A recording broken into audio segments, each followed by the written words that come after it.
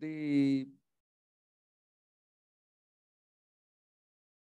breeding efforts towards the high density planting require the breeders to produce plant types which are more compact, which are synchronous flowering, which have earlier maturity period, and a bulb size of somewhere around 5.5 to 6 grams with very good opening, because to mechanize the harvesting, we need to have very good opening. So once we develop such varieties,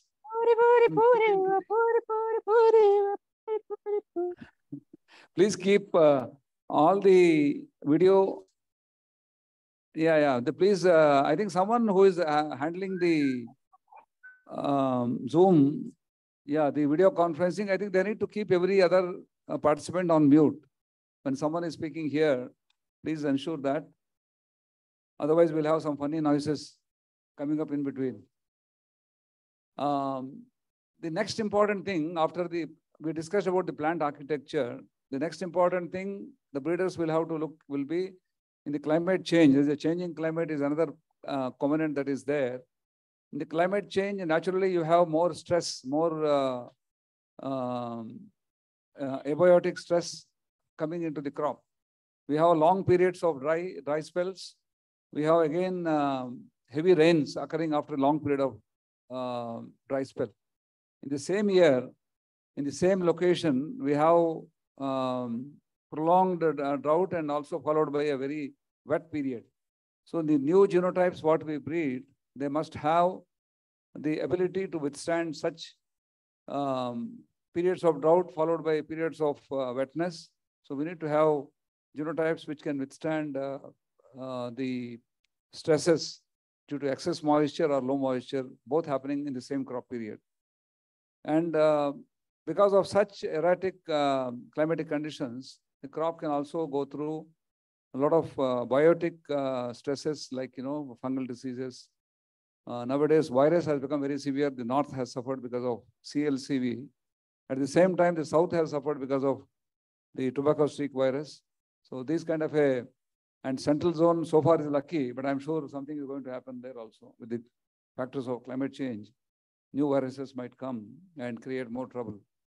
So this is another aspect which the breeding teams need to keep in mind, the resistance for the biotic and abiotic stresses, particularly getting accentuated because of climate change. The industry requirement on the fiber quality is most important. Cotton is grown only for the industry. So we need to, somebody raised this question in the earlier session also. I think Vipin raised this question. So the industry requires mostly the cotton with something like 29-30 millimeters staple length, and with a strength which is GTEX, which is matching to the length about 29-30 again, and micronair of 4.5 to 5. So this is most required cotton. A few capacities require longer staple of 31-32, and few capacity requires even ELS cotton of 33-35 millimeters. So nowadays the norm is the strength has to be matching with the length. The same millimeter length has to be GTEX of strength. So these parameters we need to maintain. So with these few remarks, the targets set for the breeders, I would now request Shivendra to take over and elicit the opinions of the breeders, experts who are sitting here in the panel. Thank you very much. Thank you, Dr. Rao. I think Dr. Prabhakar Rao has given a very concise and to the point outline what are the challenges we have in cotton production and improvement of through breeding, and what are the options that could be taken. So with this background, now I invite Dr. YG Prasad for. Yes, so how we are going to manage this is we'll request every speaker to give their thoughts for 5 minutes, and then we'll have a few questions and answers. Dr. Prasad.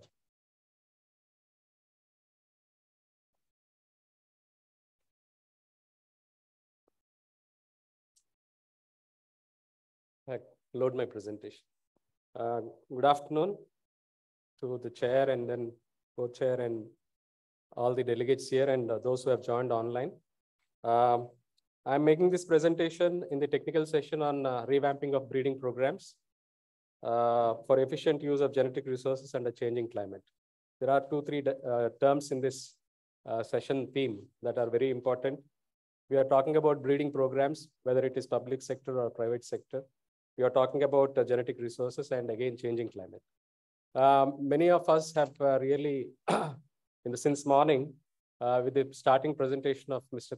Suresh Kotak, I think a lot of technicalities are made so simple by his presentation. Much of the technical session he has already elaborated so eloquently, and I really compliment his vast knowledge and then depth of technical knowledge, making it so simple for all the stakeholders. Followed by Mr. Chair of this today's session by Prabhakar Garu's presentation on HTPS and what efforts the private sector is making.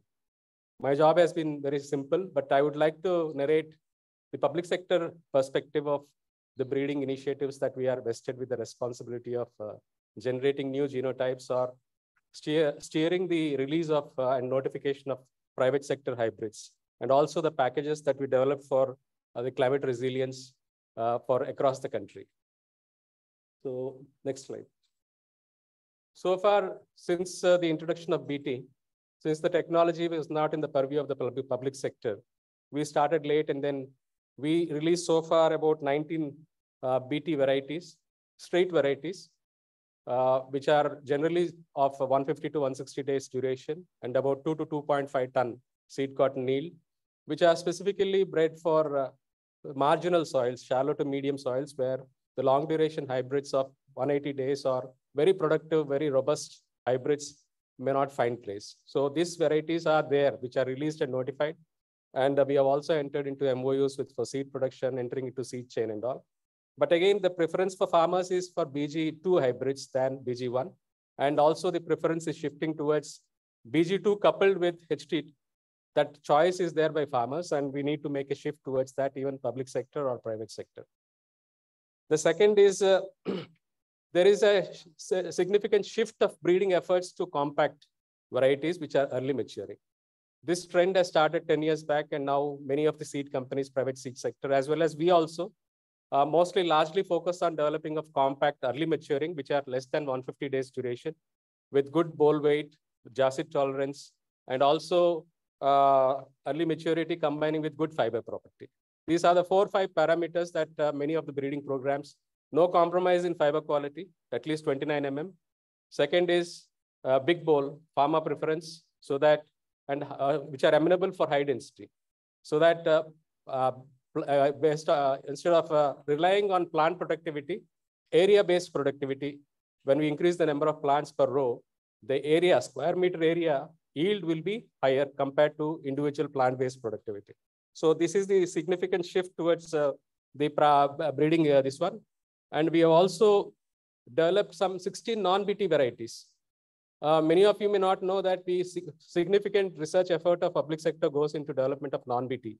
Of course, there is no much market demand or preference by farmers, but there is a very great scope for organic cotton, especially from India. 50% of the organic cotton production is from India. There is a lot of scope. And these are, again, these 16 non-BT varieties, the emphasis, our breeding efforts are shifting towards compact and early maturing, so that we make efficient use of the soil and rainfall resources, and also ensure better productivity for the farmer. So this is again a shift which many of you not know, but these are their varieties which are released, both hybrids as well as varieties. And also among the 19 BT varieties that we have specifically released, there are 4 BT compact varieties which are less than 140 days duration. And these are released for central zone of medium staple category, but they will complete their life cycle. The cotton season can be closed, short, dense, very high planting. It could be 1 lakh plants per hectare. So that the kind of varieties we have released, and these varieties are put in seed chain now. Next one. Next slide, please. And another niche cottons, especially extra long staple cotton, much of the private sector hybrids, hirsutum hybrids as well as H2B hybrids are in market in 4 states like Karnataka, Tamil Nadu, Madhya Pradesh, and certain parts of Rajasthan, and certain pockets in Maharashtra. But again, in this category also, a lot of public sector research efforts have contributed to the release of 3 ELS cotton varieties, which are pure Barbadense varieties. Apart from Suvin, after a long time, we have released 3 released varieties and notified also 3 Barbadense varieties, which are of equal quality or near equal quality to Suvin, the brand that was released in 1974. So these are again on the seed chain, and these need to be popularized. These are in non-VT, so they are fit for say, and also 9 H2B hybrids and 6 hirsutum varieties also have been released with better fiber qualities. And apart from another segment that is which is forgotten or lost ground is the arboreum cottons, desi cottons, which are noticed for known for their short staple surgical cotton types, short to medium staple cottons, which have lost ground to hirsutum because of yield. There are certain pockets in Gujarat, there are certain pockets in Rajasthan, North Punjab, Haryana, and pockets in Marathwada, for example, in Maharashtra, and certain pockets where significant area is there for suitable for arboreum cottons. The main criteria for not preferences are the yield is low, and also the staple is much preference for market is by long staple cotton. These 2 concerns have been addressed by the research, public sector research, as well as the universities and also the private sector, that now we have bred varieties which are both high yielding as well as long linted. Now, can you imagine a desi cotton variety of 29 mm or 30 mm? Now we have released varieties, which in the last 2 years, we have released 3 varieties by the All India Coordinated Research Project on cotton, which are recommended for central zone. So these are their seed, good mic and long staple, desi cotton varieties are there. Again, naturally colored cotton. There is another segment which we are much ahead. And there are countries which are interested in NCC varieties also. So this is again, 4 varieties have been released recently. In the last 2 years, we have released 4 varieties, which many of you may not know. And these are a good spinnable varieties, 23 to 24 mm to 25 mm with good strength. And these are in 2 hirsutum backgrounds and 2 arboreum backgrounds, and both recommended for central and southern zones also. So there is a shift towards the breeding that we need to really specialize, diversify cotton from just hirsutum to other kinds of cottons, so that there is the growing demand we can catch the demand when the demand arises. Next one. Next slide, please. Then we all know that although more than 2,000 hybrids are there, which have been released or notified, and at least 50 to 100 are in circulation. And there is always a concern by the industry that there is a plethora of varieties. There are problems in regulation, inspection, and then quality, maintaining the quality of seed that comes to farmers. So there are some issues, but when we analyze the situation, why only some 50 to 100 hybrids are very popular across the country? They have a very significant share. The major players in seed sector, the parents are similar, almost similar, or there is a narrow genetic background. So this is not so desirable. So as a public sector research organization, our concern is of strategic nature, and we are deeply concerned that we need to really diversify the genetic base of our public sector or private sector hybrids or varieties. So we have launched, ICAR has taken a policy decision 2 years back, and we have embarked upon pre-breeding as a flagship initiative for all breeding programs of public sector. And private sector is also deeply involved in this. And we are trying to utilize the wild species, unadapted germplasms to widen the genetic base and create mapping populations and integration lines, so, and share it with other partners, researchers, breeders, so that ultimately new traits with higher productivity or good fiber quality or disease resistance or pest resistance can come into the market in the next 5 to 10 years. So that shift has also happened. And we are now sharing all our process with all the private and public sector. Then there is again a very strategic research initiative which is in place, which is leaf curl virus tolerance in the North Zone. Because this year we have seen almost 30% of the area was affected by leaf curl virus. And last 6 years, we have been doing a lot of research of screening the existing genotypes which have been released for North Zone for leaf curl virus, and only recommending those hybrids which meet the criteria of 30% disease incidence. And this strategy by the universities and ICAR has played rich dividends in the North Zone, wherein we have not seen much leaf curl virus.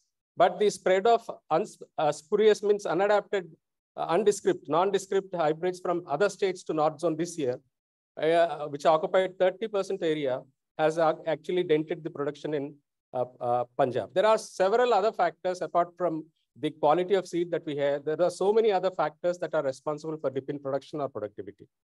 So there is again, there are much of our research, which you may not be aware, is in supporting development of new regulated events which are in the pipeline for public sector. For example, Delhi University or NBRA or our own university ICR institutes, wherein we develop new transgenic events, whether it is BT or non-BT, for pest and disease resistance.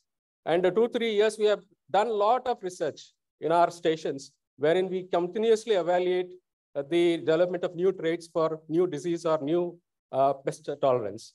Sometimes much of our efforts go into this. Next one. There is again a shift in breeding programs. The All India Coordinated Research Project on Cotton, which is located at Coimbatore. We have 21 participating centers in the state agriculture universities. And now we have also expanded this to the private sector also. The private sector is also involved in evaluation trials, not only the public sector. So there is participation. There is again involvement of state departments of agriculture in monitoring and evaluation. So there is a stakeholder convergence here in terms of the fast tracking the release and notification of hybrids or varieties, new genotypes. So now if you see, we have taken a significant step 2 years back that we'll introduce a new trial wherein we'll promote compact hybrids or compact varieties in BG background, in a BT background. So, and this has played going to play a rich dividends. Apart from the existing hybrids that we have, there are new, highly suitable, extra early maturing compact genotypes which are going to be released, and 10 entries are in the pipeline now. And also we are doing, as CITI, CDRA and others, and we also are doing a lot of, and the companies themselves are doing a lot of high density planting evaluation.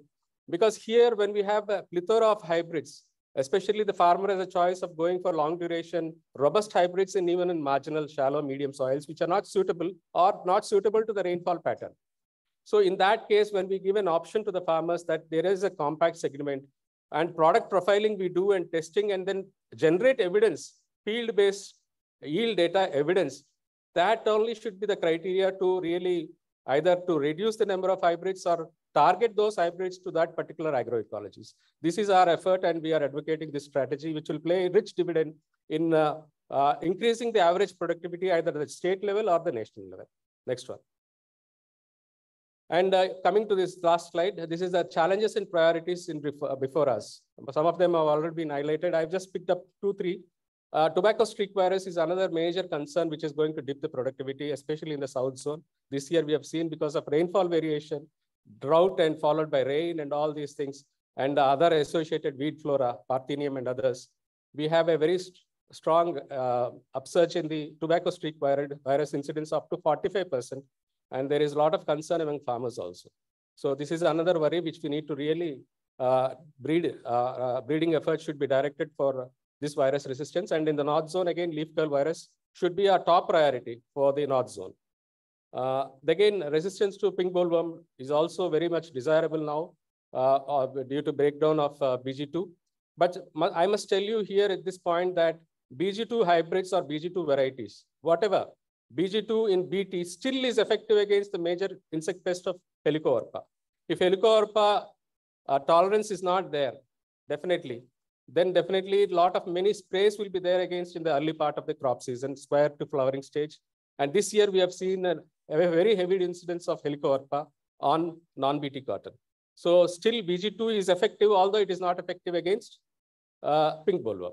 BG2, many of the hybrids have JASI tolerance and also tolerance to, let us not debunk BG2. Still, we need to pursue till we have other traits introgressed, other traits pyramided into, whether it is herbicide tolerance or new genes. We should continue with the BG2 hybrids and still effective. And another approach which we are not making much research investments into our breeding programs is the development of mapping populations, exploiting the genomic resources, genomic technologies for and genomic association studies for marker-assisted selection and breeding. This could really rapidly catapult the faster pace of development of hybrids, which are very robust and then proven. This is happening elsewhere in China and other places. But here, this requires a lot of financial resources. We need to really find resources that we can really embark upon this kind of breeding efforts, and also genome editing approach also. It's again, the national policy has been in place, and we need to align with the national policy. And then at CICR, we have a laboratory transformation lab, tissue culture, robust tissue culture protocols, and we need to collaborate so that we come up with, especially for fiber quality and climate resilience, drought and stress tolerance, a genome editing approach is a very, it will pay quick results, and we have embarked upon it. We have submitted projects. If funding and collaborations are required, then we need to really collectively go into this particular effort to fast track development of varieties or hybrids which are with fine fiber quality and yield attributes. So this is my presentation before you, because I wanted to talk about the technical things, because already in the previous sessions, a lot of generalities have been discussed and the same points we are repeating. And I took this opportunity to educate or to inform, create awareness among you that what kind of research efforts, because much of the brick batting we receive. So I have taken this initiative to create awareness among you that we do a lot of research that may not yield results, but is of strategic importance. Thank you very much. Thank you, Dr. Prasad. It's a wonderful presentation, very technical overview of what's going on in Nagpur. I think your presentation is a perfect gateway to our next speaker. I'd like to invite Mr. Bhagirath Choudhary from SABC. And if Bhagirath is there online. Yeah, thank you so much. Shivendra ji, Prabhakar Rao sir, thank you so much for this opportunity. Am I audible? Yes, you are. Thank you so much.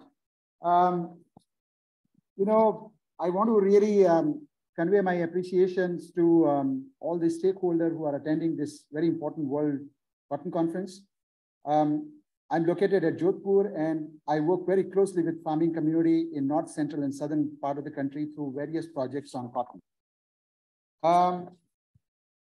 Dr. Prasad has highlighted many of the technological aspects that I would be deliberating in the next 5 minutes of my talk to the stakeholder here. You know, I would like to, at the beginning, re-emphasize that the technology, approval and the technological intervention through seed-based technologies has been a very significant achievement, transformative achievement in cotton production in last 60, 70 years of that you see it.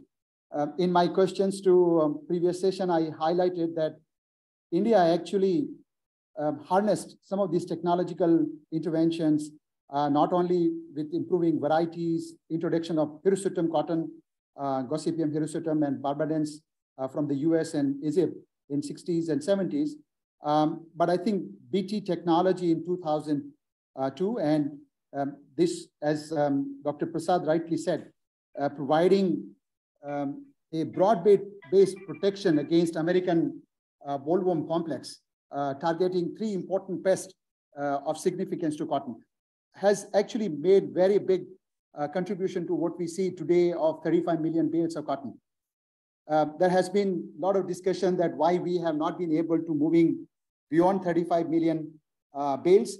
But I really would like to stress here that maintaining 35 million bales from 13 million bales is a very gigantic contribution, achievements that we made, our farming community, our scientific community, through National Agriculture Research Systems, and this huge public-private partnership, involving the regulatory systems of not only Indian Council of Agriculture Research, but Department of Biotechnology and Ministry of Environment and Forest through the Genetic Engineering Appraisal Committee, has been a momentous time for cotton production as far as the production is concerned. We all know that we are not satisfied with this 35 million bales of cotton that we see today. But it was our cumulative complacence to the technology in the last 20 years that we are struggling to break the yield barrier of 35 million bales of cotton that we produce. We did achieve, as by 2013-14, India achieved more than 550 kg lint per hectare of yield. Today, even in our northern part of the country, state like Punjab, we have a yield which goes beyond 800 kg lint per hectares. But, over the period of time, we have not been able to get the technologies that farmer needs to really, make a difference in the yield of the cotton. I would like to, the whole deceleration in cotton, saturation from 2015 onward, and then we've seen the dip in the yield per unit area, has been a very big challenge for all of us. And I believe, as Dr. Prasad rightly said, of course, we have issues with, the new technologies, but if you really critically look at, and Dr. Prasad has highlighted, and I would like to bring your attention to this one. We have seen that since 2015, though the pink bollworm infestation was initially identified by Dr. G.T. Gujar and Dr. Keshav, Kranthi sir and group as early as 2013-14, we have seen massive spread of this particular pest across 3 cotton growing zones. So today, pink bollworm is prevalent not only in northern part of the country, but central and southern part of the country. Everywhere you go, this is one of the very big problem that farmer finds to tackle with. And it not only reduces the yield, but also we have seen huge quality cotton issues that are associated with the infestation of pink bollworm. This pest has become an equivalent of what we have seen with Helicoverpa armigera. If it had not become till now, it will become a equivalent of Helicoverpa armigera that used to consume 50% of the total insecticide applied in 2002 or prior to that. Farmers are going in that direction, which is causing huge problem, not only in the cost of production, the price, the income for the farming community, but also for textile industry and others that they are unable to produce the quality cotton. So I think as a country with different ministries, Ministry of Textile, Ministry of Agriculture, I think on war footing basis, we must do something to help farmer deal with the issue of pink bollworm. That's number one challenge that I see that are immediately before us.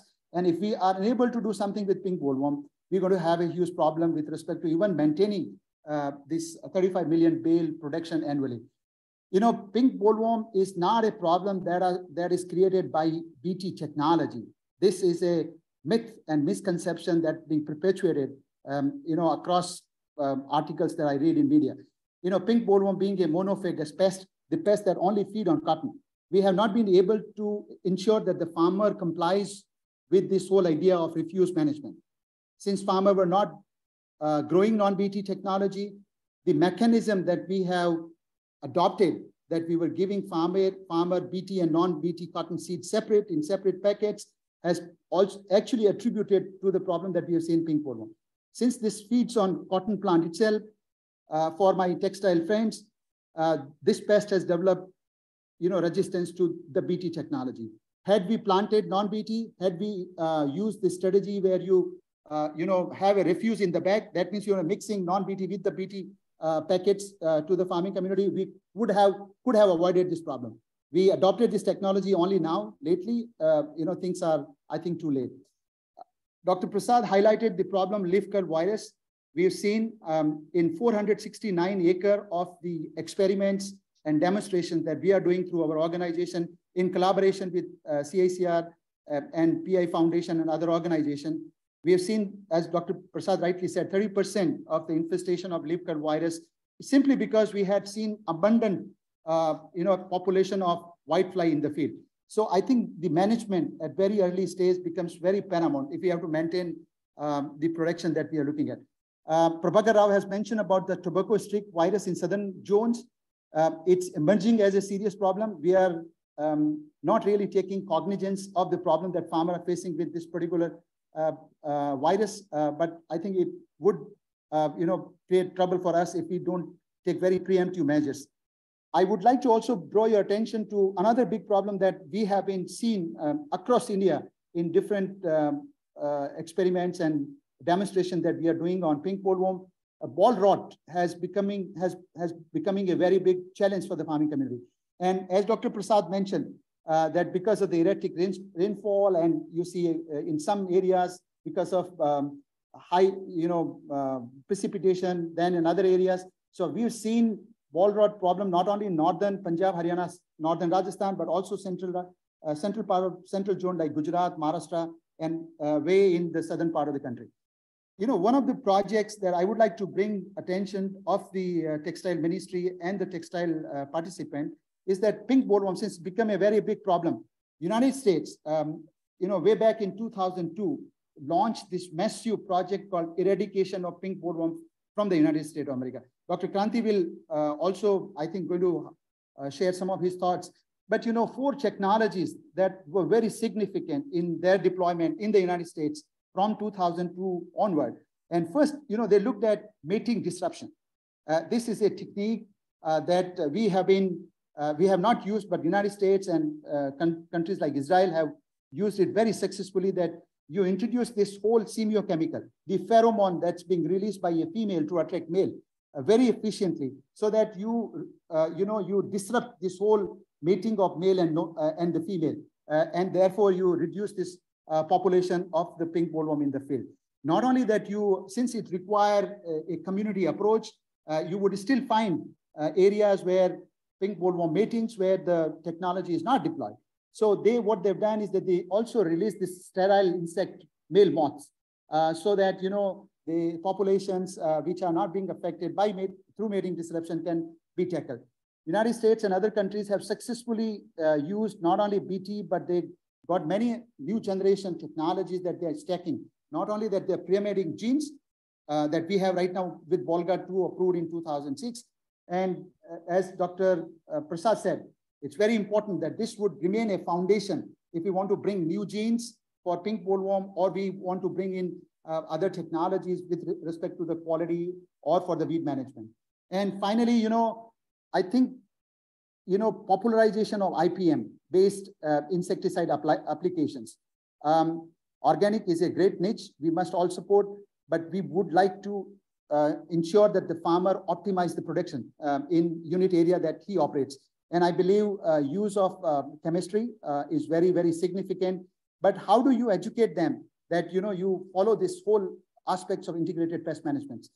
I would like to show you how we have been using this mating disruption technology in our experiments. We initiated this project in last Kharif season on 300 acres. We use not only the trap that you see, trap is for monitoring purpose, but here we are using this technology in a rope note format where you have pheromone being encapsulated. When this note is being tied to the plant, as you can see here, it releases this pheromone and it acts as a female, which confuses a male and unable to find the female. And thereby you can really significantly reduce the population of pink bollworm in the field. Today, not only India, nowhere in the world, that no technology exists except what I'm highlighting here that can help us to control pink bollworm devastations that farmer has seen. Through our experiments, we have been meticulously looking at data, not only the trap catches data, but flower damage, ball damage, lockful damage, quality of ball, and yield estimation.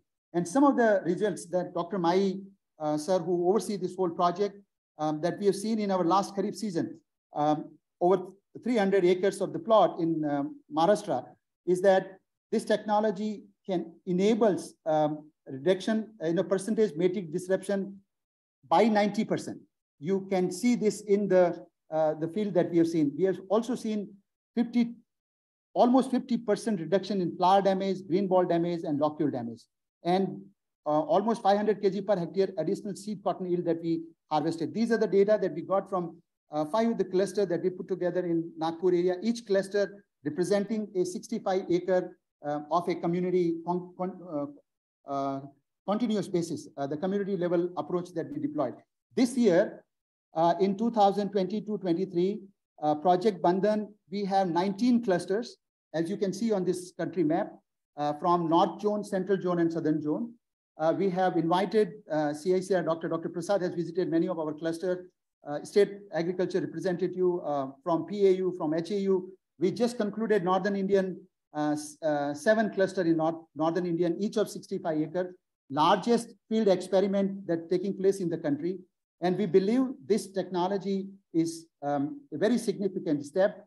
where we would need approach not only from seed sector, biotechnology, but also from textile sector, that you have to come together, educate farmer. How do we have a community level approach where you use this, either the gel format of this pheromone technology for mating disruption or for the PB node that we have been experimenting across India. So right now we got 7 clusters in northern part of country. We have, both Punjab, Haryana, Rajasthan, 2 clusters in Amreli, Gujarat. We got 7 clusters in Maharashtra. We got 1 cluster in Telangana and 2 clusters in Andhra Pradesh. We deployed the PhD, our colleague, who regularly monitor, and we would be very happy to present you what we get from the experimental demonstrations that we are doing on mating disruptions. Here are some of the knowledge resources that we have generated. We are touching large number of farmer community, massive farmer melas on these clusters, and it's creating a cascading effect. People, farming community, extension systems, seed supplier, now they know that there is something called mating disruption technology available in the country. These 2 technology, PB node and gel, being approved by the CIBRC in 2020, only 2 years ago. And I believe in the years to come, this technology would complement the Bolga technology and enable India to help farming community save losses caused by pink bollworm.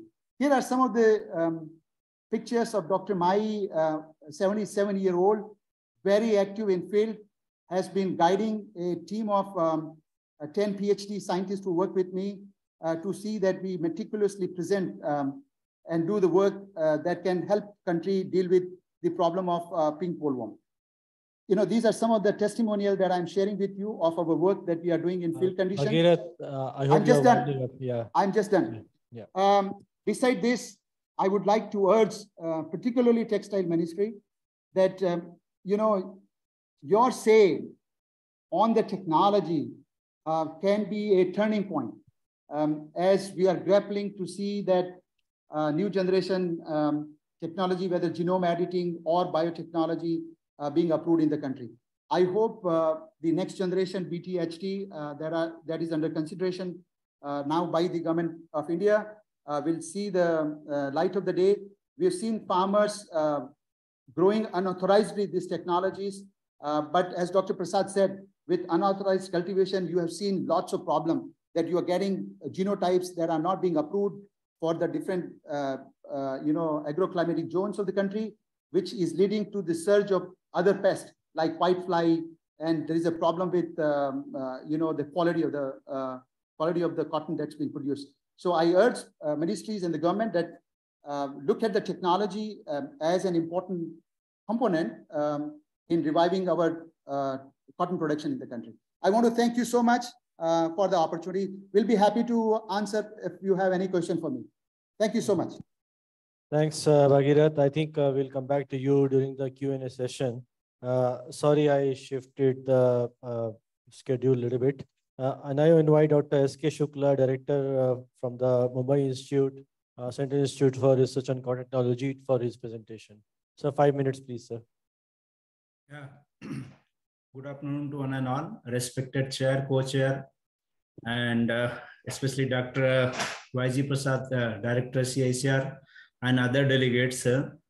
CIRCOT is basically involved in giving quality feedbacks to the breeders, scientists, and also carrying out the training programs for creating awareness among stakeholders and farmers for improving the quality of the cotton.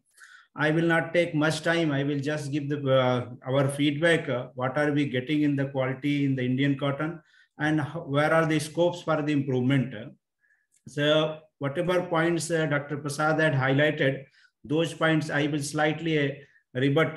Like naturally colored cotton. First, let us come to the naturally colored cotton. It is technology per se, it's very good, but where are the scope for the improvement? First, we are seeing that we have entered into tripartite agreement with CICR and Dr. PDKB, Akola University. But what are the issues that in the cotton, we are not getting the right length, right strength, and right mic. Many samples we are getting of less than 3 mic, which is very difficult to spin. And second thing is that what we are noticing that because of its non-BT cotton, emergence of pest and diseases are very high. So productivity is less. At present, this cotton is not sustainable. It is grown in the farmer's field. So we have to look into these aspects before launching the technology in full mode. And now coming to the arboreum cotton, so that we are claiming that arboreum cotton we have developed having a staple length 29 plus and mic 4 plus. But we have to ensure it fully whether it is really there on the field. And second thing, we have noticed that the bole weight of arboreum cotton is less than or around 3 grams, and that is creating problem for the farmers. So we have to, including length, mic, and strength, we have to see that bole weight is also around 5 grams plus, so that farmers will adopt it easily. Now coming to the hirsutum cotton, technology per se is very good. It's more than 95% cultivated in India. But first and second picking quality is excellent. But we are in several areas like in Maharashtra and Gujarat, we are promoting it for third picking, fourth picking, and it is extended up to February, March region. The third picking, fourth picking, we are seeing that the quality is very poor. It's not even comparable to the first and second picking. And farmers are mostly mixing first, second, third picking, fourth picking cotton together while bringing to the market. So that is causing overall uniformity problem, mic problem, and strength problem. So we have to look into that early maturity, where mature variety is promoted and having the staple length 29 mm 4 plus gram. And now coming to this ELS cotton, that we are frequently telling that strength should be equivalent to the length in terms of their units. But for ELS cotton, strength should be much, much higher than length. Suppose for we are looking into that Giza cotton and Pima cotton, strength, they ensure that it should be 40 plus or 43 plus for 30, 33, 34 mm staple length. So we have to also see that ELS cotton, which is short in India, having right strength, right mic, and right length, then only it will be promoted. Now coming to the another issue, that gening percentage, it is also very important parameter. If we see the overall cotton scenario in India, our gening percentage hovers around 34 to 35%. Many geners get hardly 33%, 34% only when they totally calculate that how much cotton they procured and how much bales they have farmed. But if we see the cotton grown in, particularly I personally visited 4, 5, 6 African countries. There we have seen that gening percentage is around 38%, even for long staple cotton, 29, 30 mm staple cotton. And in India, we have seen few actually seed manufacturer, they claim gening percent to the 38%, 37%, but they could not maintain the length. So when gening percent is 38, length is below 27 plus or 28 plus, that is not being adopted by spinners or geners. So what we have to maintain is that 38% gening percent, maintaining the length and strength. If we are increasing our gening percent to 38%, around 3% increase, that will overall increase 10% our lint productivity. This data is rarely known by the persons because 3 kg cotton contributes 1 kg lint. If we are increasing 3 kg lint, we will be actually substituting 9 kg seed cotton. So if we increase by 3%, 10% increase in productivity will be there. That will be equivalent to 10 lakh bales. And 10 lakh bales contribute to around 8,000 crore business. So that we have to see into that. And this actually information has to be taken very seriously for development of new hybrids and varieties. Now coming to another point that we are talking that productivity is not increasing for last 10 years. It is stagnant. In fact, it is decreasing year by year because of certain problems. And we are not able to make much intervention. So now the scope is for development of amenable variety for mechanical harvesting. In the several forum, it is talked that mechanical harvesting is required, but not many persons tell that mechanical harvesters are already in place in India. But they are not able to be used because we don't have amenable cotton hybrids and varieties in place. So for that, everybody knows that plant height should be 3 feet. It should be actually amenable for high density planting system. Synchronized bole openings should be there. 15 to 20 balls should be there in plant. First bole height should be at a significant height level. So all those things are not been present in our Indian hybrids and varieties. And if we are able to develop plants and varieties amenable for mechanical harvesting, I just assure you people that our 80% problem will be sorted out. Like productivity, what I would suggest for all the delegates and stakeholders and especially breeders, we should not focus on developing high yielding varieties. Our focus should be developing varieties amenable to mechanical harvesting. The high yielding will be taken care of itself. So our focus should be development of varieties, hybrids amenable to mechanical harvesting. So pest pink wall problem will be also taken care of because we are going to harvest only once and it will be over by December, January. So all these things are major points which I would like to highlight here. And pink bollworm issue is talked much. Now farmers are facing also problem in the foreign countries, especially US and Egypt, where we have seen engineers also, they have system in place for quarantine of pink bollworm for cotton seed and insects. That also we have to think of. But because of technology is already in place in CIRCOT, we have developed technology for quarantine of pink bollworm in cotton seeds as well as trash and other materials.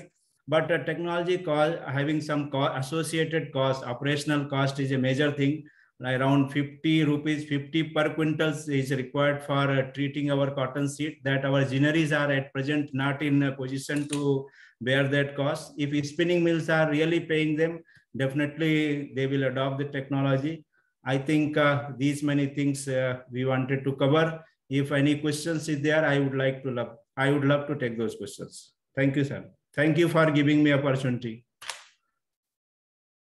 Thank you, Dr. Shukla. It's a very informative thoughts. And we'll come back with questions later on. Now I invite Dr. K. Selvaraju, who is the Secretary General for Southern Indian Mills Association, for his thoughts. Dr. Selvaraju. Yeah, good afternoon to one and all. At the outset, I compliment CITI for organizing this wonderful conference.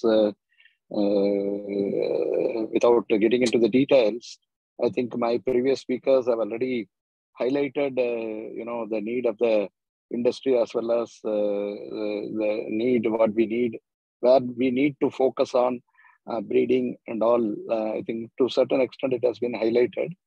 SIMA has a Cotton Development Research Association. CITI also has got a Cotton Development Research Association. CITI CDRA, mostly we are concentrating into agronomy practices. And while SIMA CDRA, again, we are going to complete 50 years. And we do maintain about 700 gem blossoms. And we have successfully distributing around 8 cotton varieties in different zones, including Rajasthan, starting from 27 mm to even 37, 38 mm. And we closely work with CICR, Nagpur, Dharwad, CCI, TNAU, Government of Tamil Nadu in producing different kinds of cotton and commercially multiplying also. And we have also recently got license for about 13 varieties, including one BT ELS cotton variety. And we have developed a cotton which is slightly, even I would say, superior to Pima Giza. And we are now planning for commercial multiplication shortly. And we will be also commercially multiplying whatever CICR or Dharwad they have developed, and we also have developed naturally colored cotton, which again will be taking up. And we have developed also, the battery operated handheld kapas plucker, which has been now successfully, proved its efficacy. Over 15,000 machines have been distributed, 5,000 machines by Cotton Corporation of India under CSR, and over 10,000 machines by Government of Tamil Nadu. I am extremely thankful to Honorable Minister of Textiles, who has already directed industry to sponsor about 75,000 more machines in the coming year for the pilot projects which we are going to take up, and also some more plots. So this is about the SIMA CDRA and the cotton. Coming back to industry perspective on breeding, in fact, as CIRCOT speaker mentioned, there is a huge gap in quality and quantity mismatch. So we have been telling that industry needs some cotton, but whereas what is available in the market is something different. Therefore, we depend on imports, and many of our brands, they insist that you should use only this particular cotton, then only we will place orders. Therefore, we are compelled to produce, and several years, though we produce surplus cotton, unfortunately, 11% duty has been levied now, that thinking that if you look at the last several years, the cotton what we are importing are not produced in this country except 1 or 2 years. When there was a shortage of cotton, we are compelled to import. And if you look at quality parameters, even quantity parameters, we produce throughout the country anywhere ranging between 28 to 31 mm, which is where we have excess. But otherwise, if you look at our requirement in ELS, we are totally depending on imports. Even fiber properties, to be specific, I will briefly touch upon only few major varieties where we have, the staple length like MEC, LRA, MC5, lower Sangha 6, we get anywhere length is around 27.85 to 28.5. Our GTEX is around 21 to 24. And that is an ICC mode I'm talking. Micronair is ranging anywhere between 3.5 to 4.4. And the trash is about 3 to 4. And short fiber content is to the tune of 28 to 30%. But what we desire is something else, 28 to 29. And the strength we need at least 25 to 26. And breaking elongation, we need around 6.8 to 7.3. In fact, if you take several cotton, West African cotton, US Mount 1, USCA, Memphis, American Fiber Max, Australian Andy, where the strength is anywhere between and our we get higher yarn realization to the tune of 3 to 4%. The point here is the farmer is losing because of our deficiency in cotton breeding, whatever I would say. This is where we have to work. Another thing is, after the introduction of BT cotton, we introduced this BT technology only into staple cotton ranging from 28 to 31 mm. Now, throughout the country, we produce only this cotton. So let's have a look on whatever cotton seeds being supplied by all private seed producers. This is what we have been demanding the government. Of course, Dr. Prasad also was, slightly passing a mark on this particular thing. Industries worry. We need to really look at which seed is giving lower quality, lower yield. Whichever has got a very big diversion, it should be, stopped. This is what we have been demanding. And of course, this is my appeal to all private seed producers. It should be voluntary one. Since you are all producing truthful seed, there is no monetary on the seeds. And also, we do not have any data of all the seeds. What is the yield? What is the quality of seed? This is another issue. One more challenge what we are getting with the BT hybrid. There are two challenges. One is farmer is forced to pay higher price for BT hybrid.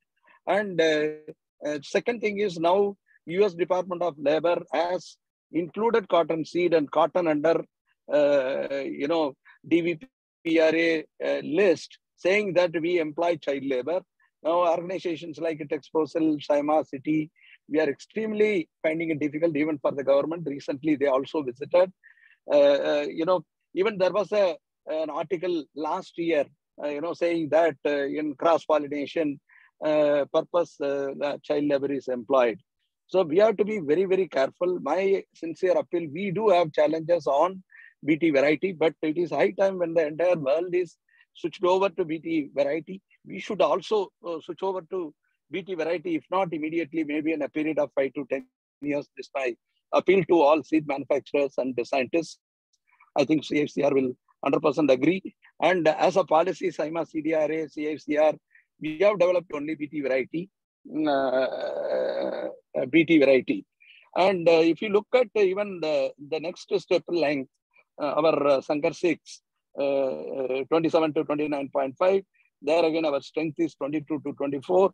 We need around 26 to 27 to meet export quality and higher, value-added products. Brazilian cotton, USCA, their strength is about 28 to even 35 grams.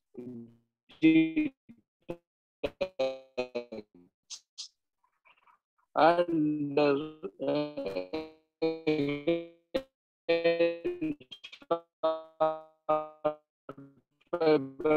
and other issues also there. Selvaraju, I think your connection is not very good. Is an issue where we produce bulk. So this is one thing. And if you look at, Banni Brahma, that is about 28.5 to 31 mm. Here again, the comparable, you have Egypt. Now I will just finish in. Hello. Sir, can you please sum up? I think we are really getting late and your connection is not also very stable. Yeah. Sir, now am I audible now? I'll sum up. Sir, it's not very good. Hello. Anyway, sir, thank you so much. I will come back to you with the questions later on, sir. Thank you so much. Okay, yeah. Thank you. Thank you. I now invite Dr. Keshav Kranthi, who is the Chief Scientist, International Cotton Advisory Committee in the US, for his thoughts. Sir, 5 minutes for the thought, sir. Thank you. Good morning. It is actually 3:12 a.m. Here in the United States. So I might fall asleep and I might snore even. So kindly forgive me if I do that. Mr. Chairman, sir, like Sri Prabhakar Garu, Mr. Suresh Kotak, and colleagues, it's always a delightful and honor to be with you. I'll get straight to the point. What is the globe doing to combat climate change? I mean, I can see the topic. It is like revamping plant breeding programs. There are 3 major concerns which the globe is responding to all across the globe, many plant breeders. One concern, it's about erratic rainfall, which causes a lot of stress on the soil with respect to soil moisture. So sometimes it is drought, sometimes it is a lot of water, which causes waterlogging. The second major concern, it's on temperature. It's on global warming. It's about 0.5 to 1% over and above the ambient. But then most of us also know that cotton can be very susceptible to temperatures, especially if the night temperatures go above 27 degrees centigrade, the pollen becomes sterile, bolls are small, and there's a lot of boll shedding. So the world is very cognizant to this fact and they're responding. The second aspect of temperature is if the maximum temperatures, it's not the nighttime temperatures, I was mentioning about the minimum temperatures, if it would be more than 27.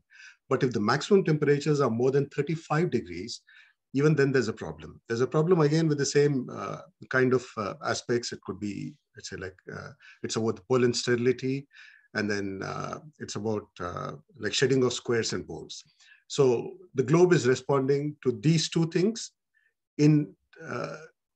with various different strategies. The third important thing is it is about biotic stress, mainly about whiteflies and thrips. There are other concerns, but I'd like to focus on these because there's a common aspect running across the world. Now, what is the world doing to combat drought, to combat this excess water? One approach is, it is roots. Everyone knows that in the first 50 days of its growth, cotton plants focus on root growth. It's a peak period. By 50 days, the roots are there deep into the ground. After that, there is growth, but still it is less. So on the 50th day, across the world, many of the breeding teams are looking at which are the most efficient varieties, which are the most efficient genotypes that have the maximum root volume, that have the maximum root vigor, and that have the maximum amount of suberin. The suberin is a carbon compound. It is known as a kind of a recalcitrant carbon compound, which provides a lot of resilience to roots. So there is a lot of work that is going on root volume. It's on root studies. So this is one aspect. The better the roots for the plant, the better is going to be the plant resilience to combat drought, or in fact, even let's say like something like waterlogging. So on one hand, it is the roots. India, as far as I'm aware, there is not much of work on roots and plant breeding. And we need to get to it if we want to combat climate change in a very effective manner. So we must focus on roots. Now, second, it's extremely important to plan our breeding programs to ensure that we identify varieties which can still be able to flower and fruit and be able to retain good bolls with the minimum temperatures of about 27 and with maximum temperatures of about 35. So what do people do? The kind of steps that are normally taken across the world are that on the 50th day, of course, you examine for the roots and the root volume and how deeper it goes and how prolific it is. But the second thing is on the 80th day, the number of sympodial branches are the benchmark. And whichever variety has the highest number of sympodial, which are the fruiting branches, whichever variety or a germplasm line or any material has the largest number of fruiting branches on the 80th day, that falls into the light group. Now there's one more criteria. Now all this is with high temperatures and also like with ambient temperatures. The other criteria is at the 120th day, which is a bit closer to the cutout point. Now, on that day, which variety has the highest number of bolls, which is boll retention? Now, this is at both conditions, like I said, at higher temperatures and at lower temperatures. But which variety can hold the largest number of bolls on the 120th day, because that is closer to the cutout. Cutout is a stage where the number of fruiting branches should be less than 4 above the topmost white flower. Anyway, so these are the 3 major criteria and the stages that the globe is looking at to combat the first 2 crises. One is one concern, it's actually about the irregular rainfall and the soil moisture crisis. Second one, it's on temperatures. Now, third, on the biotic stress. Biotic stress, commonly across the world, people are worried about the impact of climate change on whiteflies and thrips. So there's a lot of work that is going on, but with focus on biochemical resistance to these pests. It's not about morphological. Morphological, the experience has been, if you breed for whitefly resistance, there's a possibility that this variety might become susceptible to jacids. So there's a lot much of work going on. And in fact, the CRY 51AA of Bayer is supposed to be tolerant to thrips, which is good. So India must start exploring some of those options. Now, in terms of biotechnology, there are a few genes. One gene that comes straight to my mind is called the phytochrome A1 gene that has been silenced through RNAi, which like Professor Ibrahim Abdurrahmanov, who is currently the minister in Uzbekistan. This work is amazing. In a recent presentation at the World Cotton Conference, it was indeed heartwarming to see that one change, just by silencing one gene, they were able to get varieties which are able to combat not only drought, salinity, and a wide variety of abiotic stresses. So India must either start working on it, or it wouldn't be inappropriate to get this material from there. There are many other genes, like the drought guard, which is in corn by Bayer. And I'm sure I heard a lot of reports on the drought-tolerant cotton, which is not yet there on the ground. But it wouldn't be inappropriate to explore these possibilities to see how India can best utilize them. There is a lot much, friends, to go, to go on speaking, but I think I must sleep. So thank you very much, CITI, for giving me this opportunity. And it's always great to be amongst friends in India. Thank you so much. Thank you so much, Dr. Kranthi, for staying awake till late. I now come to the next part, where we'll have 1 or 2 questions to the panelists based on the thoughts they have given. So I'll come to Dr. Prasad straight away. Dr. Prasad, you spoke about many things, among which one of them was the high density planting. And if I'm correct, you said that you have been evaluating many lines, and you said it might take some time to come up. So can you throw some more light on what your institute has been doing, and if any districts or states have been targeted particularly for HTPS? Yeah, we have actually mapped the districts state-wise, which are currently having productivity of 350 kg lint per hectare or lower consistently over a period of time. We have mapped them. These are mainly in the states of Madhya Pradesh, Maharashtra, Telangana. These are the 3 states which have about say nearly 3.8 million hectares. So which is amenable for, but there are other pockets in other states also where HTPS could be very amenable. We have listened since morning how HTPS can really transform or not only productivity increase, quality increase, as well as promote mechanization. So this already we have discussed. Some of the varieties that we are now embarking, public sector, most of our research is towards early maturity, less than 150 days, with a little bigger bowl, then acid tolerance, and then synchronous bowl bearing habit and bursting, and with canopy management or without canopy management. So this we have released few varieties in non-BT as well as BT versions. This seed has to be multiplied. These have to seed chain, they have to enter into, if you want to make it large scale availability, there should be demand. If there is demand, our job is to produce breeder seed. Other players have to step in the seed chain, seed agencies, National Seed Corporation or private sector. We are willing to license our varieties. Whoever is willing to take them, we are working with SIMA, we are working with many other players who are interested in varieties. That is one thing which can really take them to the farmers' fields. Second is, in the absence of, say, good public sector varieties in the variety background, in BT background, there are existing hybrids which are already released, notified. Private sector also, since the pioneering efforts of CICR 10, 12 years back, wherein we did with compact early maturing varieties, lot of 6,000 trials were done in 4 states, 8 states. So this concept has picked up. This segment, 10 years back, the industry also realized and put much of its breeding line stacks in place, like Nuzuvidu has done, Rasi has done, and many other players. Now we are coming across many private sector, seeing many, and we also joined the evaluation of these hybrids. There is, we need to, for HTPS to succeed, genotype is very crucial, along with environment management, canopy management, crop management. So these are 2 areas where we need to really identify the locality. Geography is also very important. We should not put a compact hybrid or variety in a very productive soil or with good productivity enhancing rainfall. There are certain agroecologies where productivity is very low. There we need to really popularize, and this area is too large.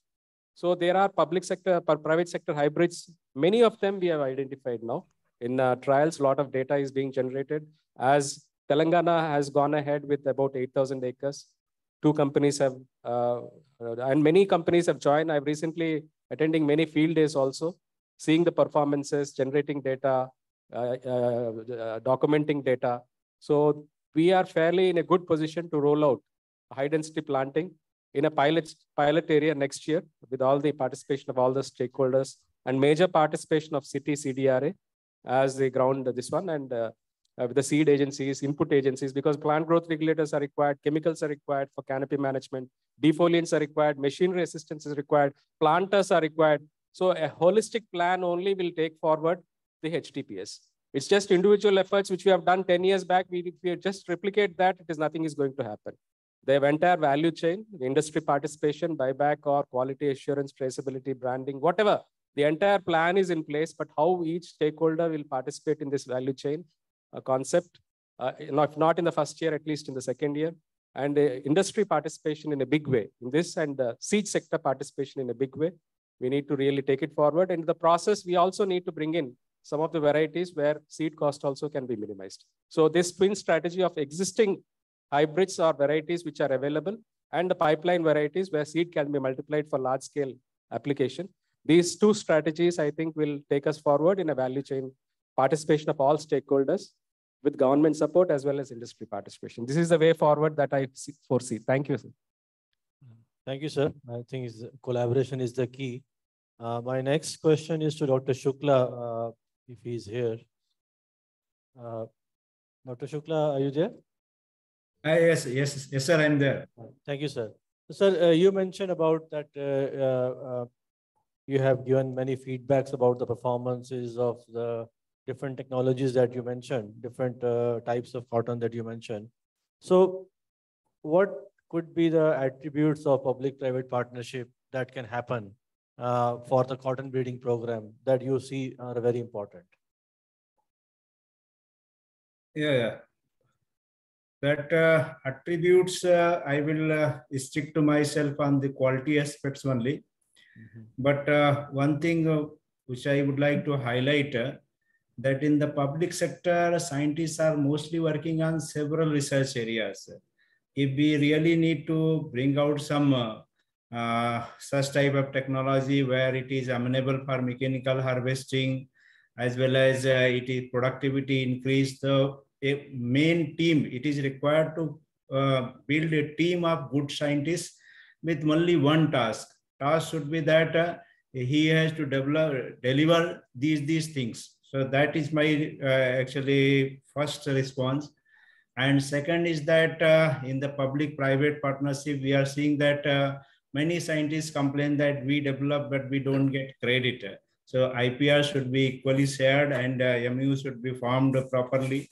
And most of the focus should be given on the development of varietal characteristics where gening percentage is high, because farmers will only adopt if it is having 3-4 quality parameters.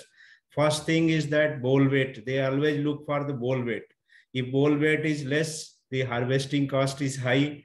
So farmers won't go for if it is bole weight is less. Second parameters which they look for, that productivity aspects. How much is the cotton productivity? Third aspect, they look into that, suppose the cotton is from rain-fed areas, they will see that how long they can prolong it. So all those things need to be understood before launching the variety. And another point is that that if farmers are extending for 3 to third picking, fourth picking, since quality parameters should not be reduced to the significant level. All these things need to be taken care of before entering into MU. What I feel that dedicated team must be formed, unless in mission mode. Unless otherwise we enter into a mission mode, it will be a regular feature that we will be every year meeting together and discussing the problem, and solution will not be coming. Thank you, sir. I think it's very important, especially about the collaboration and the respect for intellectual property. Is Dr. Kranthi still here, or he has gone to bed? Yes, you're still there. Okay, sir. Thank you so much for being awake. So you are now part of this international advisory committee based in the US. How that committee, ICAC, can help? You mentioned some of the plan and ideas, but how specifically ICAC can help Indian cotton production programs?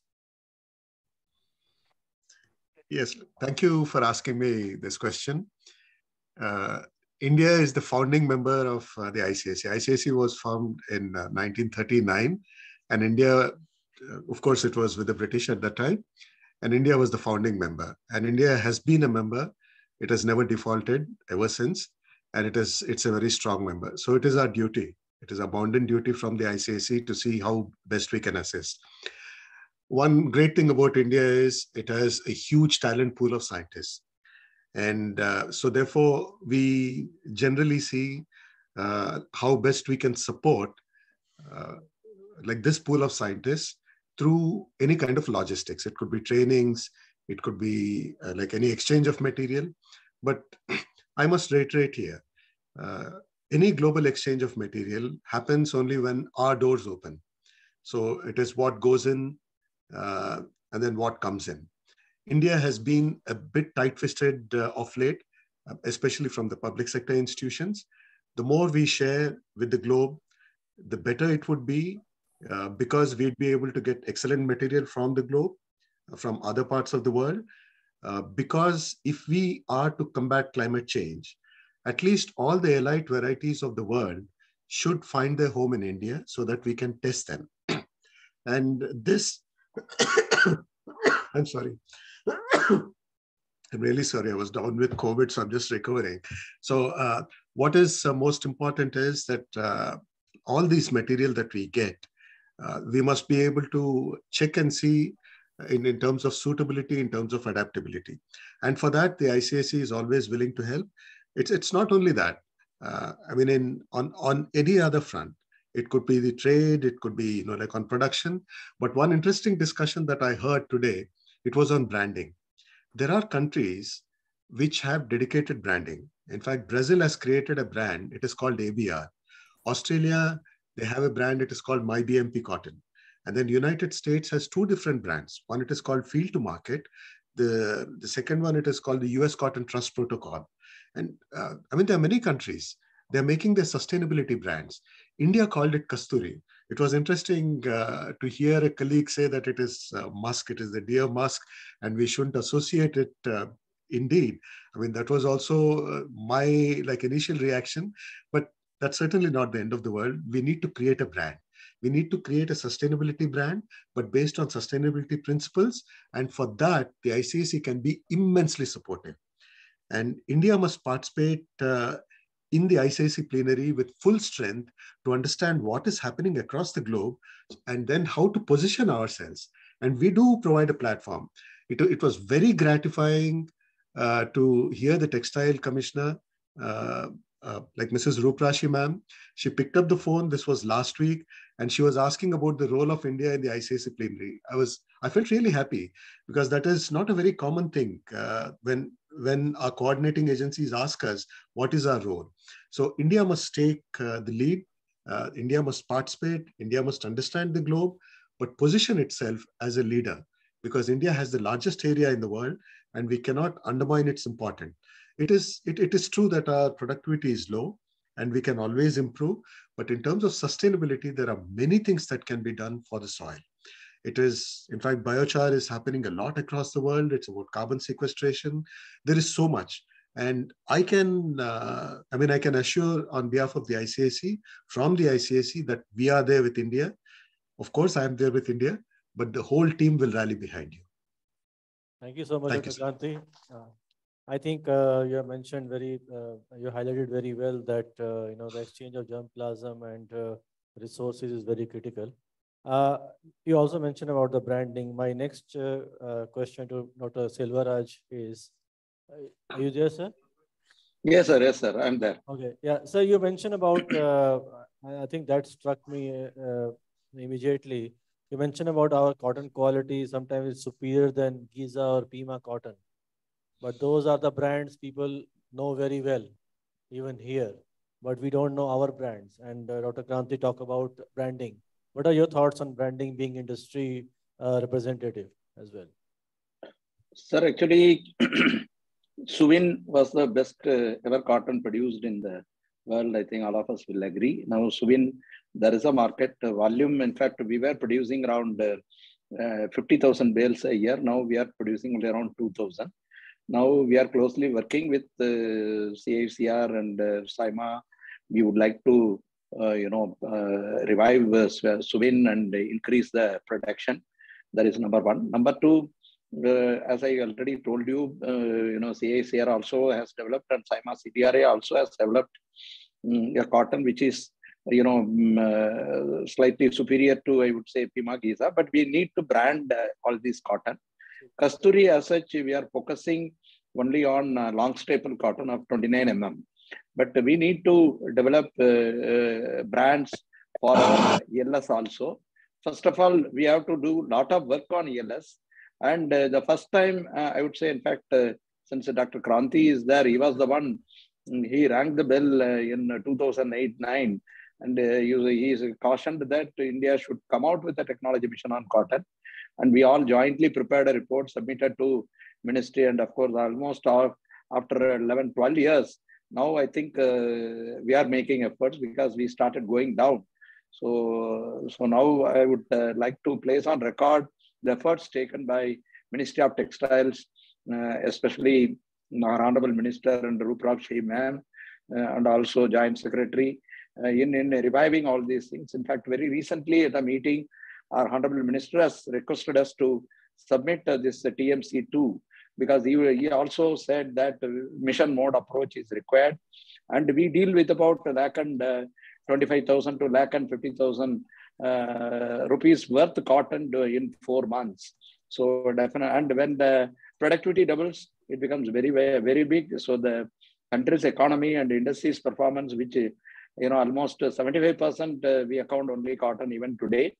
And the industry's performance also greatly depends upon the productivity, quality of cotton, whatever we are talking. And to get value addition, definitely branding is required. And we have come forward, of course, through Texprocel to brand Indian cotton.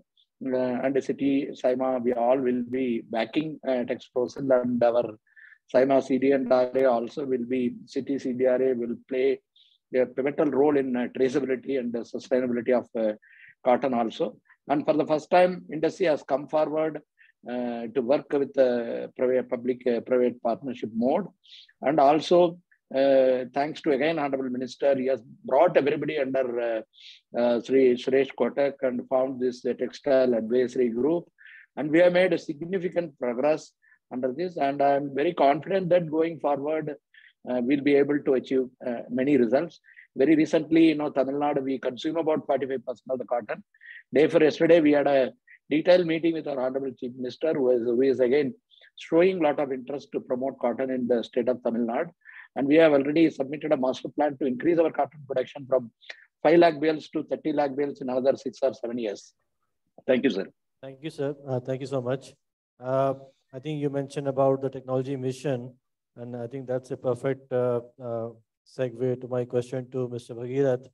Bhagirath, as SABC has been working significantly on the technological awareness as well, what technological measures you think are required to improve productivity and production of cotton? Thank you, Shivendra.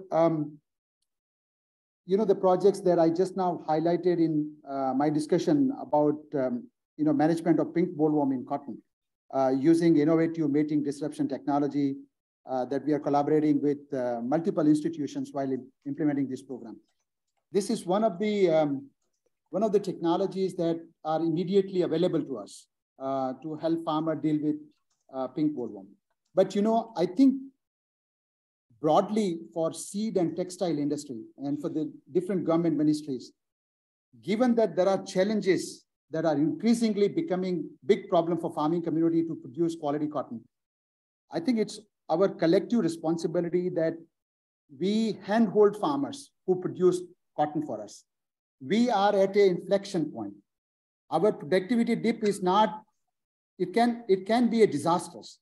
I can tell you with the kind of challenges that we see, it can create problem for the country's availability of even 35 million bales in the years to come, because the emergence of all the problems that I highlighted.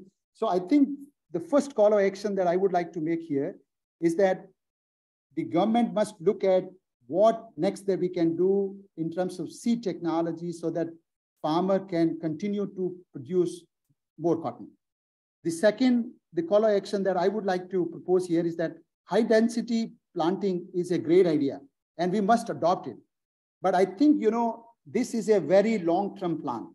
You are looking at converting 95% of the hybrid which covers close to 11 million hectares in the country, to a very new system, which would require not only the planting material that you have erect or short duration, whatever the plant material that you need, it must have a BT in this. Right now, we may have a BT, the first generation, but you need to have a herbicide tolerance, because for farmer, weeding will become hugely problem in 1 lakh plants per hectare. He will not be able to even enter and do the weeding. So one of the very important traits, if you want to make HTPS as a success, you need to get herbicide tolerant in it. Next one is that you need growth promoters. You need to register these growth promoters, biostimulants. You need to register defoliants. You need to get machineries to do, one-time picking. More importantly, you need farmers, जो छोटे-छोटे किसान हैं, जो 4 picking ले रहे हैं, जिनको continuously, जिनका livelihood, उनकी 4 picking पे depend करता है, उनको पैसा मिलता है 4 times in a cropping system. You want that to be reduced to 1. तो उनका जो mindset है, उसको change करना है. That why this will be very helpful. So I would urge industry, I would urge CICR, Textile Ministry, let us begin with the existing germplasm or Bolgard 2 cotton hybrid that we have. Work on developing erect type where you can increase the plant population that currently we have 10,000 plant per hectare to 20,000 plant per hectare. I think that would be, and farmers are going in that direction. They are increasing use of hybrid seed from 1 packet to 2 packet to 2.5 packets. Okay, but they don't have this whole mechanism where you can have a plant where you can do one-time harvesting. So high density planting cannot be a panacea of the problem that we are facing. It would be a big mistake for us that we should go in that direction. But it's a gradual process. And I believe, country as a whole, textile industry will massively increase our hand-holding of farming community. These are the points that I would like to highlight. Thank you so much. Thank you, Bhagirath. And I think obviously HDPS is a gradual phenomena and it's not going to take several years.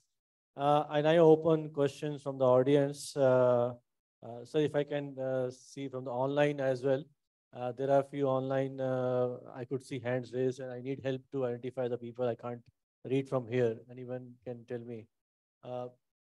Mr. Okay, so in the meantime, I can ask questions from the audience. So you have a question? Yes.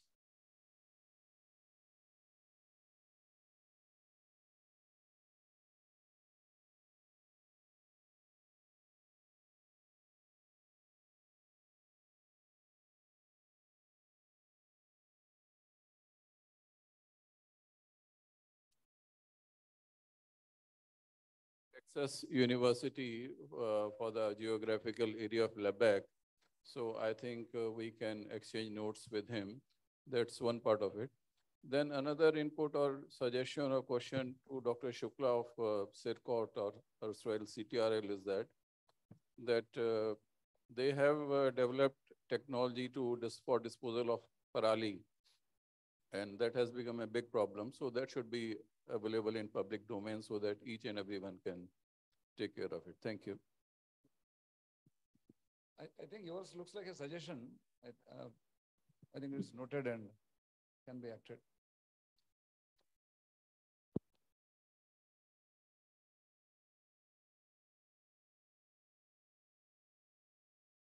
Thank you. The question is for Bhagirath ji first, and anybody else, few experts can answer. The cause and remedy of ball rot. Cause and remedy of ball rot. I think, I would ask Dr. CICR Director to really respond to it, because we have been moving around in many fields and we have seen that the excessive rainfall has become a very big concern for the ball rot. But sir, please. Ball rot it's a worldwide phenomenon. Every country faces, because it's a so broad spectrum, this fungus. It's a group of fungi and bacteria, internal ball rot and external ball rot. There are remedial measures are, again, manipulation, how you manage the humidity in the crop canopy. So again, canopy management comes into play, and how you actually increase the plant population or the genotypes that are there, especially, and how do you reduce the load in the soil for ball rot fungus, bacteria. For remedial measures, because of the pesticide policy, antibiotics have been taken out of the pesticide spectrum. Like streptocycline sulfate was recommended by many universities for control of boll rot, which is an antibiotic for bacterial internal boll rot. That has now been taken out of the approved chemicals. So there is a gap. Till that time, we are relying on fungicides only, like for example, copper oxychloride or propiconazole or resoxamethyl and some other fungicides which are available, but they need to be applied at the appropriate time, and we need to educate the farmers. For non-BT in organic cotton, we don't have solution, but for conventional cotton, at 60 and 75 days, if you take up sprays, protective sprays, it is there. But unsurprisingly, this has been a very wet season for many locations, but I have not come across boll rot so much this season compared to last year. So there is no clear cut. I mean, there is a lot of confusion how I was expecting boll rot incidents 30% this time. I didn't find even one boll also with boll rot, especially except in few locations in Telangana. That was the reason for asking. Since 2017, every year we are finding. Last year we identified boll rot on 18th of August, and this year it has not come. So I mean, is it intermittent or is there any particular cause to it? That was the concern. Sir. Not on.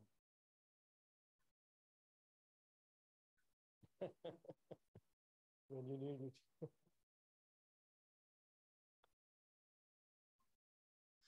There are some varieties which are found to be showing less proneness to the boll rot. So that means the incidence of the boll rot is not uniform across the varieties, since we are discussing about the breeding aspects in this session. So I think the breeders can select such varieties which have less boll rot compared to others, and that way I think it can help to some extent. But as explained by Dr. Prasad, there cannot be a complete cure to the problem. It is related to the rainfall. Late rains, particularly rainfall happening in October, can create this boll rot problem. Whenever there is a heavy rainfall, continuous rainfall, boll rot can happen. But by selecting for such varieties which have less tendency to have this problem, I think we can improve it to some extent. The best minds on stage right now. You represent the seed industry. Dr. Prasad, the scientific industry, he represents the seed association. Can we have a data, or do we actually have the data which we can refer last 5 years, pink bollworm, boll rot, varieties, soil or weather? My comment is based on the data only. So we have noted that some varieties are better than others. So therefore we have to choose them and use them. Now today, the farmers have access to so many varieties. So they also know which varieties are. This is not a stage to give the names of the varieties, but there are some which are better than others.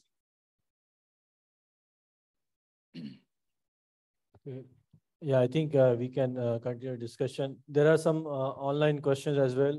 One from Mr. Barua, Rajiv Barua. So you have a question? Yes, sir. I just have two very quick comments. One is on the technology transfer. You know, we're having a lot of discussion on the development of technology, which can happen at a fairly good pace. But I think we are really suffering because our technology transfer is quite weak. A recent report by Terry states that there are only 4 full-time researchers for 100,000 farmers. So how are we going to plug this gap of knowledge transfer? I know, Dr. Prasad and many people in the room are, very well aware of the problem. The second point I just wanted to reiterate, and since the important people from the textile ministry here, I just want to echo what Dr. Kranthi said, that we need to create a sustainable brand for Indian cotton. Otherwise, there are some great initiatives on the globe. They will occupy a large percentage of the area. And the third point is actually a direct question maybe to Dr. Prasad is, we did speak about the HTBT going to be released, but we just had an announcement, a contradictory announcement that glyphosate is going to be banned. With the ban of glyphosate, in 2 to 3 days' time, we had an announcement that HTBT is going to be released. So how do these two sort of match together? And I just also want to quickly say on the pink bollworm issue, quoting from a recent report of Dr. Kranthi, is that pink bollworm can be managed and not controlled. And managed literally means that the knowledge transfer to farmers really has to be a top priority. Thank you. Would you like to respond?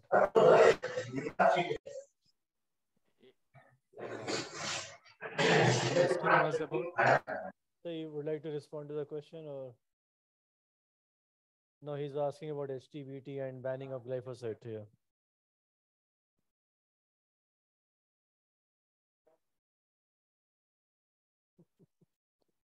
Regarding HTBT, and then it is not yet announced. Only the subcommittee has submitted its report to GEAC.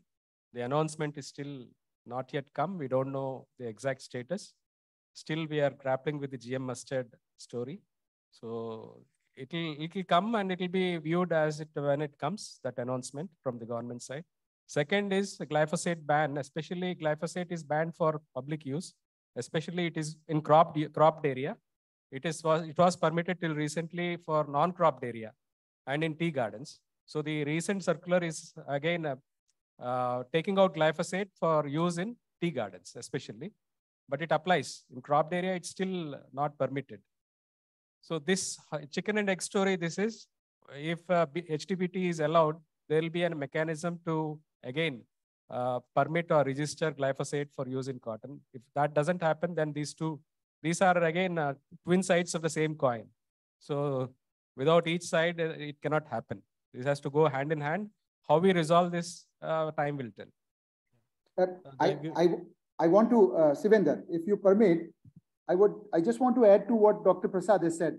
So, okay, sure. I just want to clarify that, glyphosate is not being banned. This is just a misinformation.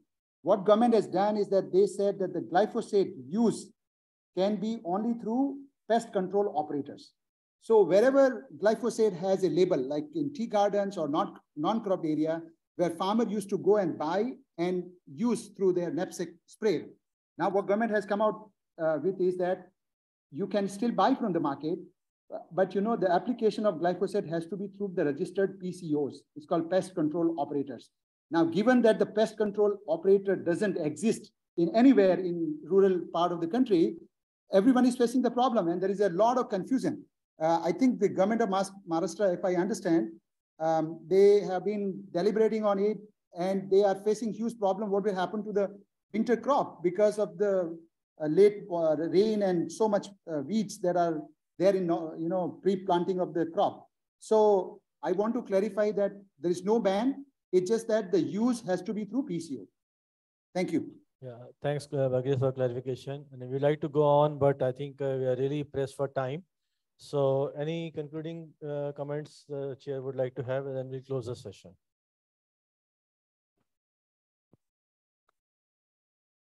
Thank you.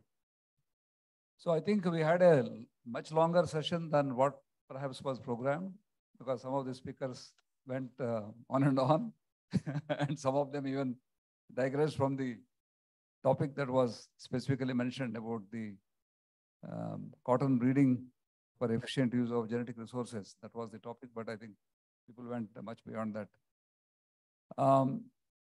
I think many of the presentations and the discussions need not be repeated, but I would like to just clarify one aspect.